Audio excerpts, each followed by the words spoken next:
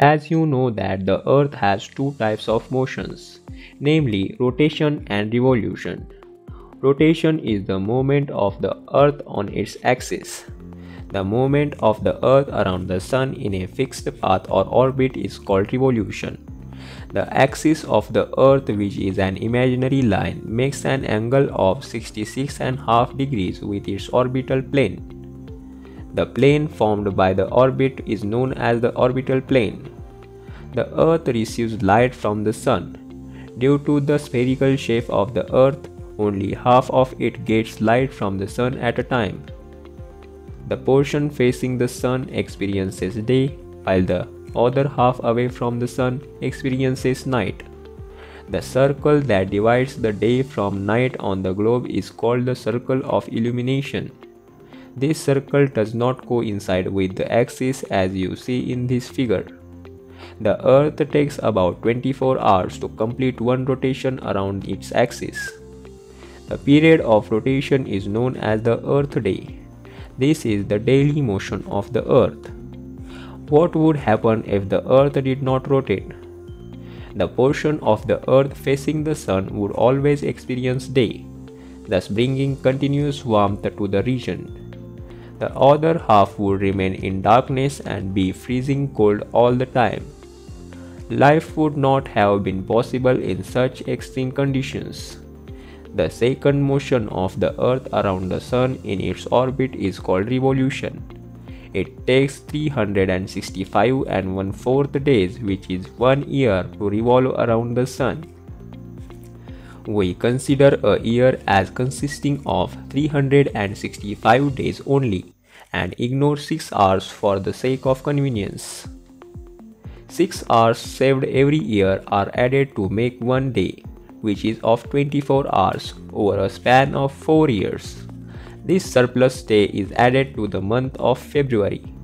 Thus, every fourth year, February is of 29 days instead of 28 days. Such a year with 366 days is called a leap year. Find out when will the next leap year will be. From the figure, it is clear that the earth is going around the sun in an elliptical orbit. Notice that throughout its orbit, the earth is inclined in the same direction. A year is usually divided into summer, winter, spring, and autumn seasons. Seasons change due to the change in the position of the earth around the sun. Look at this figure. You will see that on 21st June, the northern hemisphere is tilted towards the sun. The rays of the sun fall directly on the Tropic of Cancer. As a result, these areas receive more heat. The areas near the poles receive less heat as the rays of the sun are slanting. The North Pole is inclined towards the sun and the places beyond the Arctic Circle experiences continuous daylight for about 6 months. Since a large portion of the northern hemisphere is getting light from the sun, it is summer in the regions north of the equator. The longest day and the shortest night at these places occur on 21st June. At this time in the southern hemisphere, all these conditions are reversed. It is winter season there. The nights are longer than the days. This position of the earth is called the summer solstice. On 22nd December, the Tropic of Capricorn receives direct rays of the sun as the south pole tilted towards it. As the sun's rays fall vertically at the Tropic of Capricorn, which is 23.5 degrees south, a larger portion of the southern hemisphere gets light. Therefore, it is summer in the southern hemisphere with longer days and shorter nights.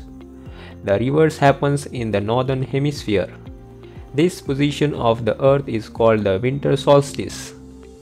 Do you know that Christmas is celebrated in Australia in the summer season? On 21st March and September 23rd, direct rays of the sun fall on the equator.